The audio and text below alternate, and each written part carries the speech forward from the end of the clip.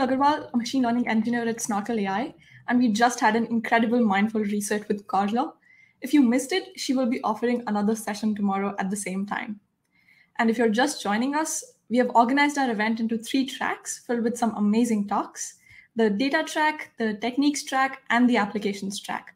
And you're currently in the techniques track. To join sessions in other tracks, navigate to Agenda right above the stage and select the track that you wish to join and enter the session. You can also see the agenda in a grid view by going to the chat and then docs, or visiting the Snorkel virtual booth. Before we dive into our next talk, I would like to remind everyone about the community polls that we will be having throughout the day. Throughout the day, we'll offer 3 different community poll questions for you to weigh in on, and we will aggregate all your responses and share insights from these polls in the Snorkel AI booth, so you can see trends amongst your peers in the industry.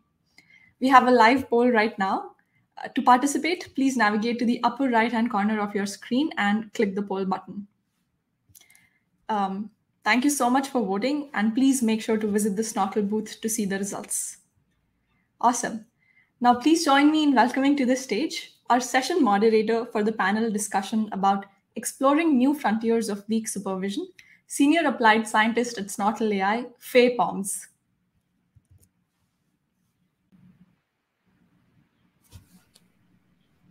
Hi, Faye. Hey, everyone. Hey, how's it going? Thanks for the introduction. Of course. So excited for your panel session, and the stage is all yours. Great. Yeah, well, as Priyal said, my name is Faye, and I am a senior applied research scientist here at Snorkel AI, and I'll be the moderator for this session today. We have a very exciting panel on exploring new frontiers for weak supervision. Weak supervision is one of the core technologies behind Snorkel Flow, so we're really excited to talk about all the new research that's going on here. For those who aren't familiar, a very brief description of weak supervision, and the idea behind it is essentially that we can aggregate labels, domain knowledge, other forms of supervision in the form of labeling functions to rapidly generate training sets with much lower human effort than something like manual annotation. So before we get started, I'd like you all to meet our panelists, who are professors and researchers working on state-of-the-art research around weak supervision. If our panelists could join right now, that'd be great. Great, so maybe we'll start with Fred. Fred, would you like to introduce yourself to the panel, or to the session? Yeah, thanks so much, Faye, and I'm super excited to be here. My name is Fred Sala. I'm currently an assistant professor at the University of Wisconsin-Madison. I'm also a research scientist at Snorkel AI. And I believe, just like all 3 panelists, I got involved with Snorkel and weak supervision back as a postdoc at Stanford. So my research interests are very broadly in data-efficient machine learning, and I'm very excited about all flavors of weak supervision. Just some of the work that I'm super interested lately is how to automate the weak supervision pipeline and how to work with all sorts of modalities and tasks and make weak supervision compatible with that. Great, thanks Fred. Steve, do you want to introduce yourself? Sure, I'm Steve Bach. I'm an assistant professor at Brown University in the computer science department, and I'm also a research scientist at Snorkel. And my research interests are around the ways that we teach computers what we want them to do, and particularly how can we improve that process, make it more efficient, more effective for users. So definitely programmatic weak supervision is incredibly important in this space. I'm also increasingly interested in things like zero-shot learning and the way that that connects to other aspects of weak supervision. And hopefully we'll talk more about that today. Definitely, yeah. Jason, do you want to introduce yourself? Yeah, thanks, Faye. I'm Jason Fries. I'm a computer scientist, research scientist at Stanford University in the Center for Biomedical Informatics Research, and I'm also a researcher at Snorkel AI. My research is really at the intersection of machine learning and medicine, and I'm particularly interested in accelerating subject matter experts like clinicians and their ability to build and maintain and interrogate machine learning models built over very complicated data streams, such as the electronic health record.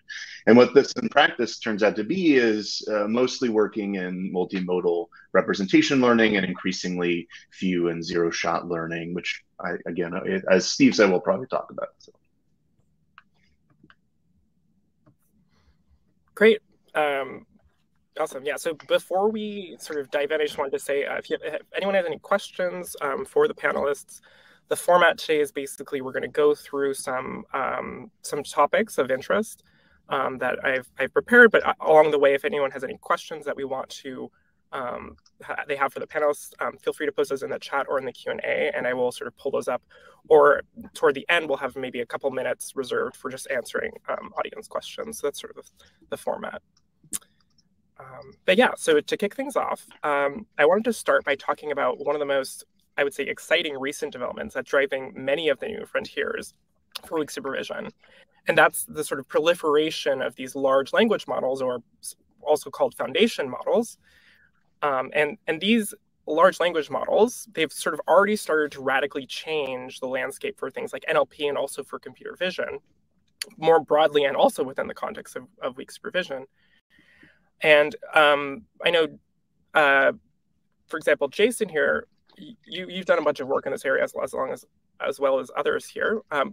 Would you mind giving us sort of a quick introduction to kind of the large language models and sort of how they're kind of playing out in the weak supervision space as you see it?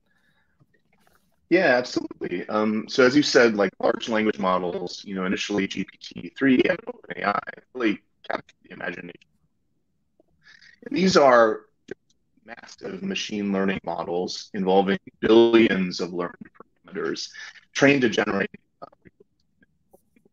And what this is opened up is a lot of new ways to think about interacting with machine learning models using often. The scale is very exciting because these models end up acquiring quite a. And as it seems, as scale increases, these continue to perform better and demonstrate emergent properties where their ability to sort of reason and handle classification tasks may have directly been seems to continue to improve. So while that's the scale is actually a problem as well, because training these language models is extremely compute intensive, and that really narrows the field of who can plausibly train these models. And that actually, that sort of challenge is one of the motivations of an international effort, big science, to research large language models that both Steve and I were in various projects. That's been was primary research contribution was a large 3-scale open language model. So we see like this great trend towards some amount of opening up of the model itself to a community, but it doesn't address these sort of practical challenges that we want to address with these, which how do we use these models to handle the problems we really want to use? And between the sort of general purpose knowledge they have, they're quite difficult to steer to handle very specific problems. And then when coupled with the scale, they're very expensive for inference. So in practice, not just a full model you could imagine deploying. And this is where a lot of opportunity of weak supervision comes to play and becomes very exciting, because we can start thinking about ways that we can extract this information we want to steer it to the very specific problems we want to do, but accelerate our ability to for domain experts to inject information by taking advantage of all the general knowledge these models have acquired. So you can think of this as a weak supervision from what the model knows to train a new model that is sort of a weak supervision, a guided model distillation that generates models that potentially are more servable and usable in practice. And this is a really exciting area that I'm sure others on the channel will talk about. But it's opened up a lot of excitement on how to use these foundation models in practice for weak supervision.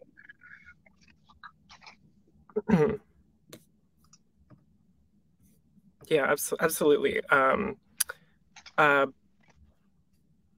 think sort of one of the really sort of exciting ways in which I've seen these sort of foundation models coming up is they sort of allowed us to start looking at things like multimodal integration, where because we're working with these foundation models, which are incorporating a lot of sort of disparate sources of data, we can start to look at sort of multimodal problems, and in particular, the problem domains that sort of open up as a result of that. So yeah, I know both you, Jason, but also Fred have sort of published quite a bit of work on trying to use multimodal in the context of foundation models and also otherwise.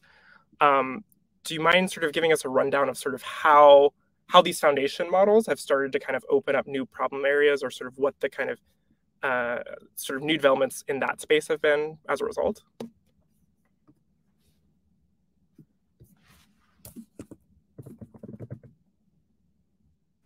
Fred, I think you're muted. Yeah. Yeah, thanks, Faye. That's a really interesting question.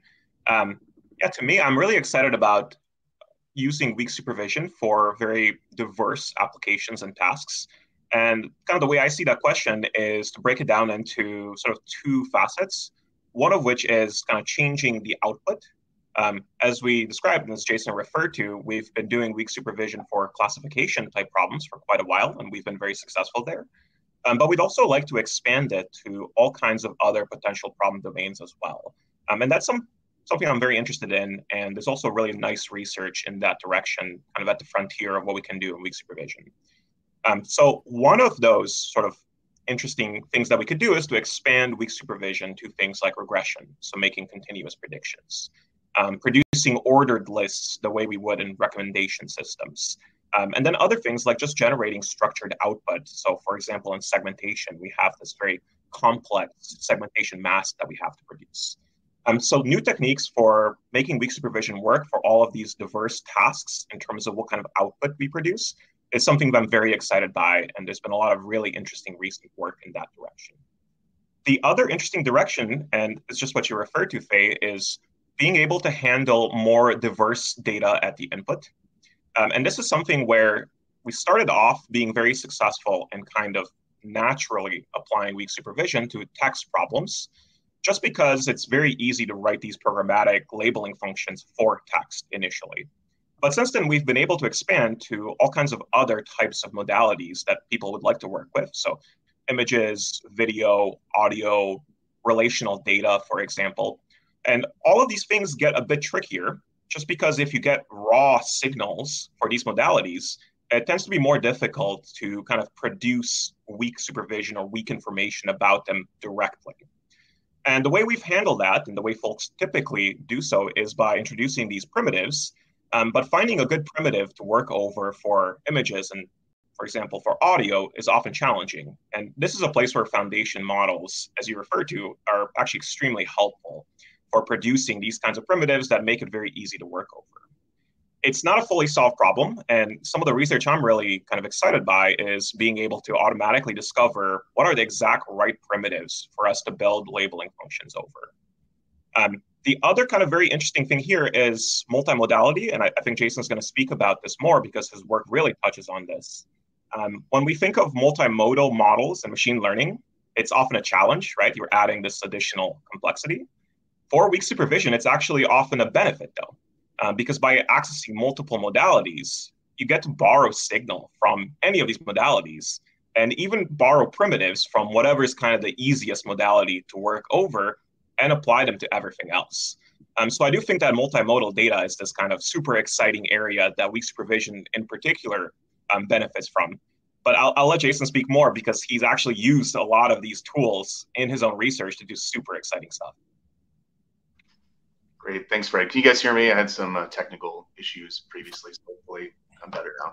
Yeah, so I like 1,000%, what Fred said about multimodality and sort of the challenges therein. So like in healthcare, when people say like the electronic health record, they talk about it like it's a gestalt singular thing, but it's actually this vast, complicated collection of multimodal data streams at different temporal granularity, a mix of structured and heavily unstructured data. And these are all the elements that a clinician interacts with to make decisions and describe phenomenon about human health. So that idea of borrowing primitives, I've mostly worked in clinical texts for all the reasons that Fred highlighted, but they are describing these useful concepts for domain experts to convey information and convey state, but as exist in these multimodal data streams. And just by the difficulties in building ML models in complex domains like medicine, it's very challenging to build ML models on these multimodal data streams because we just can't scale to foundation model levels with manual labeling. But we have this huge resource of weak and strong label data from the execution of doctors' daily interactions with patients.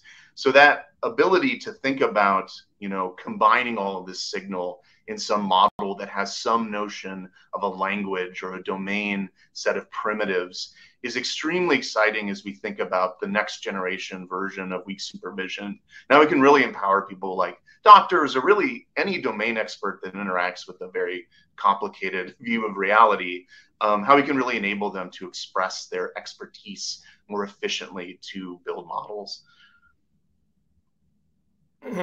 Yeah, absolutely. I mean, I think one of the most exciting things about sort of this collision of foundation models and sort of weak supervision is that with foundation models, we get all of this really interesting kind of prior knowledge, all of this sort of information that's gleaned from data sources that are so much larger than any individual problem. But we can bring those to bear using weak supervision by taking parts of those foundation models and sort of adapting them using things like labeling functions to be able to then benefit sort of downstream problems while still taking advantage of things like hand labels or even sort of expert domain knowledge that maybe a doctor or some other kind of subject matter expert has. So I think that's I think going to show so much change and sort of new potential in context of weak supervision. I think that like you said, Jason, sort of next generation or second generation of weak supervision is a really good term for that. Yeah, so sort of kind of on that point, looking sort of a little bit further into the future, past kind of, I would say sort of where foundation models sort of have been, there's a lot of new interest around sort of prompting, which is sort of a new way to adapt, as I was saying, adapt these kind of large language models to a particular sort of target problem domain. I know, Steve, for example, you've been really interested in this and have done a bunch of work here. Do you mind giving us a sort of short introduction to what is prompting? Why is it exciting? Kind of, how is this going to change weak supervision or play into that area? Yeah, sure, absolutely, Faye. Excuse me. I do think that prompting is going to be a key component of that next generation of weak supervision systems. And what prompting is it's a way of interacting with these foundation models that have a language component to them. So whether it's a large language model like GPT-3 or maybe a vision language model like CLIP, the idea of prompting is that we're going to express what we want the model to do as a task. We want it to do in terms of natural language, the task we want it to do. So if, for example, I want to get GPT-3 or some other large language model to solve a problem for me, maybe what I'll say is I'll actually put the input to that language model in terms of a question like, what topic is this news article about? And then use its ability to predict what the likely following word is as a prediction, as actually a signal about what the answer is for that task. And this is a little bit different from the way that we've done deep learning or machine learning more generally, even a few years ago, where we learned things like weight vectors for classification, where we say, okay, I'm going to learn a vector that represents the true label, and I'm going to learn one that represents the false label or whatever. Instead, I'm going to use language as this interface. So that's prompting in a very small nutshell, but I think it's going to impact weak supervision very substantially because it's a way, it's an interface to access that domain knowledge that you were just talking about, Faye, that the foundation models have acquired so much information from their pre-training. Prompting is a way to query that knowledge and apply it to new problems. And we're really excited about this because it seems to really complement weak supervision well. So Jason and some other folks and I have recently posted a preprint on arXiv about some of the work that we've done at Snorkel exploring this. And the idea is that we can actually use prompting to create labeling functions in weak supervision systems. So let's say I want to do something like spam classification. Well, I could just say, is the following message spam? Or I could ask it, I could come up with other prompts like, does this message ask the reader to do something? Does this message talk about prescription drugs, for example, if it's email spam? All of these different signals that we can, as subject matter experts, know about, but might have trouble expressing in code, in sort of those primitives that Fred was talking about. Prompting gives us another language to construct these sources of supervision.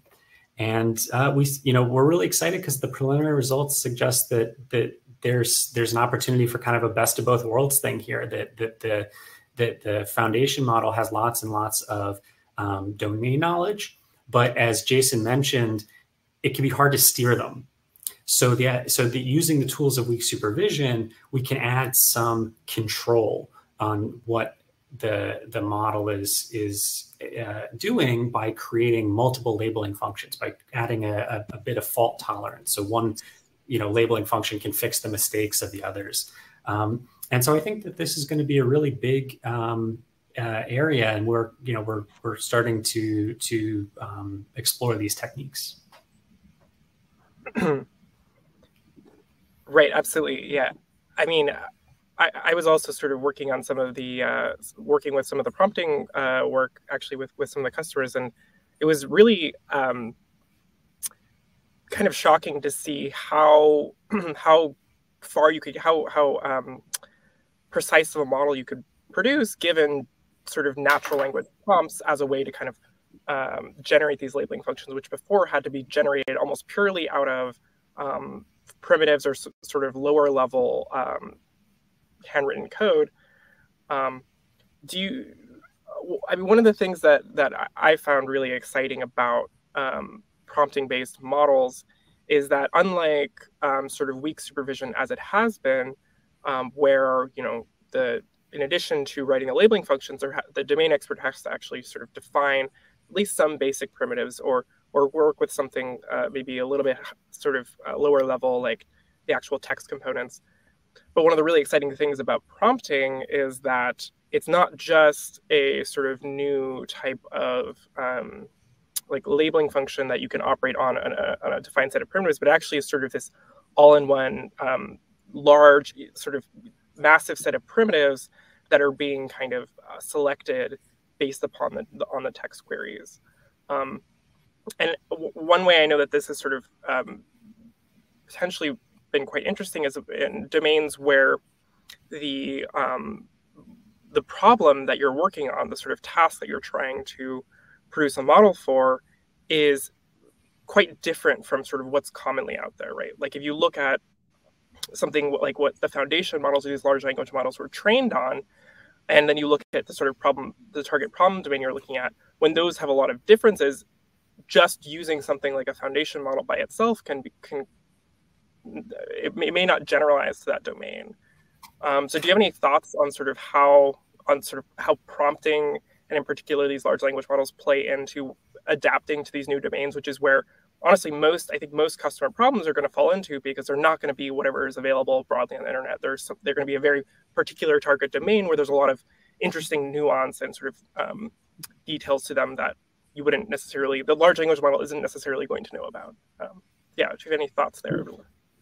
Yeah, absolutely. And I'm sure Fred and Jason do as well. But in terms of adaptability, exactly what you said, that like these foundation models are so big that even the ways that we're used to adapting models through things like transfer learning, it's not exactly a solved problem with these foundation models. And so in the sense that they're very computationally expensive if you want to fine tune all of their parameters. And it's hard, it can be potentially hard to teach it new things without causing it to forget what it already knew. That's kind of that's one of the big problems in adapting these models. And so another interesting trend within prompting is actually learning new words or expanding the vocabulary of the model. This is something that we've been interested in our group at Brown particularly, is how do you teach the model new words? And it turns out that prompting can be the interface for learning new concepts as well. And so without getting into too many of the technical details, the idea is basically to fine-tune just your vocabulary for new domains. And this can lead you to actually, expand those set of primitives. You can actually create new primitives for, your domain. And I think that's going to be another mechanism by which people adapt foundation models to the wide spectrum of domains that are out there. Right. And I'm sure this also comes up in sort of healthcare applications too, right, Jason? I mean, I've done a little bit of work there. I'm obviously not an expert, but I know that for those domains, right, the type of data you're looking at is so different from what's out there, what these large language models are typically being trained on, right?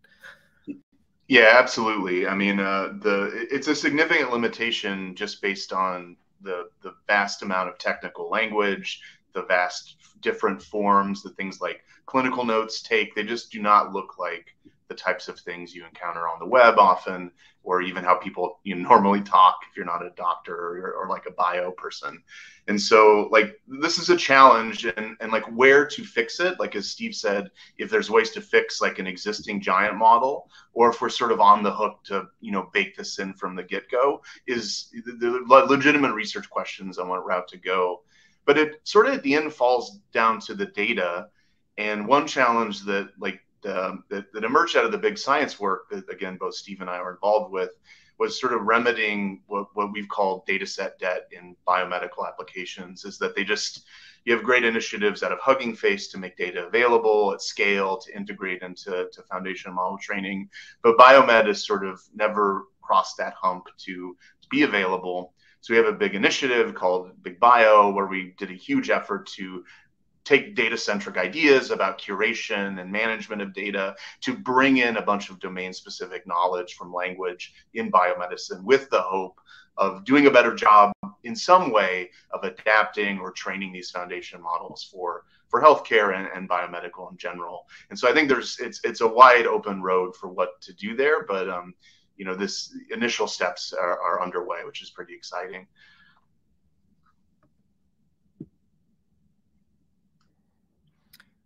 Yeah, it seems like we actually have a question from the panel, or sorry, from the audience, which we will just go quickly over, and then I think we'll probably have to wrap up. But yeah, so Ryan asks, can prompting be effective with tabular data that is non-NLP related? What would be an example? I think probably, Fred, you have the answer to this question.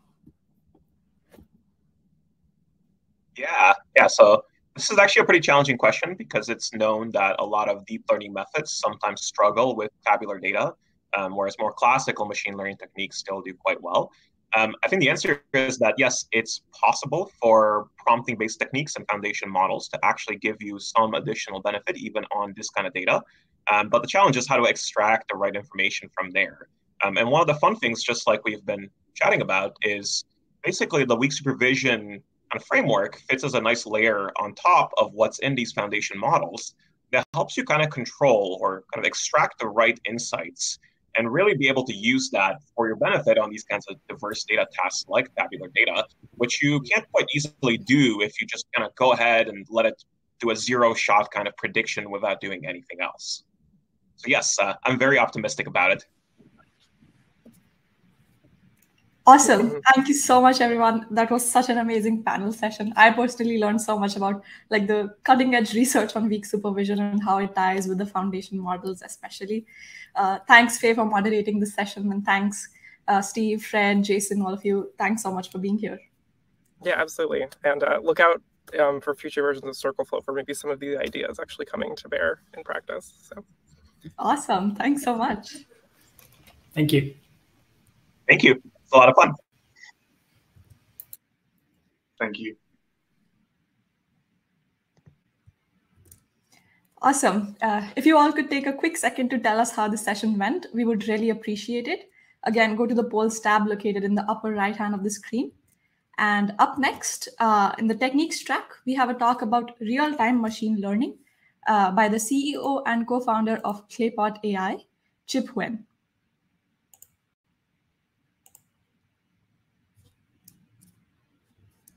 And I will see you all there.